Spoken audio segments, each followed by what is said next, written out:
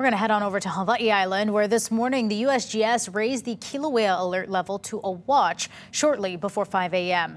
We're taking a live look now, and you can see it's not erupting, but increased earthquake activity and inflationary ground deformation began this morning at the summit. That means there is movement of magma on the subsurface. Experts say while it's not certain an eruption will happen, it is a potential outcome. The current aviation color is now orange, which according to USGS's website, a major volcanic eruption is imminent, underway or suspected, but poses limited hazards to aviation. And of course, we will keep you updated on air and online at KITV.com.